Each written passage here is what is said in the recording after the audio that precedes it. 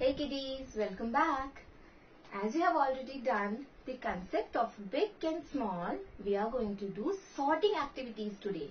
So for the first activity, I have taken few cutouts here, few pictures, big and small pictures here. And what you have to do, you have to paste these pictures over here. Big picture, can you see this big circle? You have to paste big pictures on this page. And can you see this small circle? So you have to paste small pictures this side. Okay? Shall we begin? Yes? Okay. So, is it a big picture or a small picture? Small. So, cat is small. So, we are going to paste cat this side. Here. And elephant. Is it big or small? Big. So we are going to paste elephant this side. Now, can you see this? What is this? Bus. Yes. So where we are going to paste it? This side, big side. So we'll be pasting bus this side. And what is this? It's a bicycle. So is it big or small? Small. So where we are going to paste it? This side, smaller one. Okay. So here we are going to paste bicycle.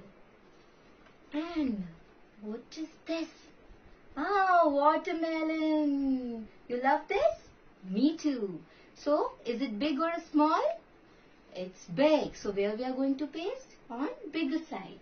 So we will be pasting this over here. And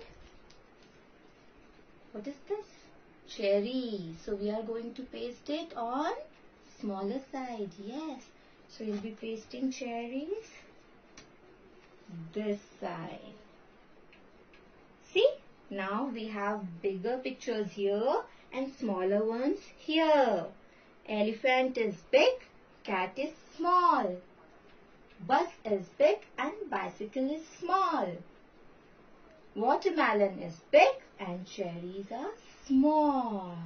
Okay? Had fun? Yes. Very nice. Now we are going to do one more activity. And what we are going to do there is, see, I have mixed grains here. See this? This grain is big and this grain is small. Okay? What we have to do? We have to sort these grains according to these plates. So, bigger grains on a bigger plate and smaller grains in a smaller plate. Okay? So, big and this is small. Smaller here. Big and small. Use your pointer finger and thumb for this activity.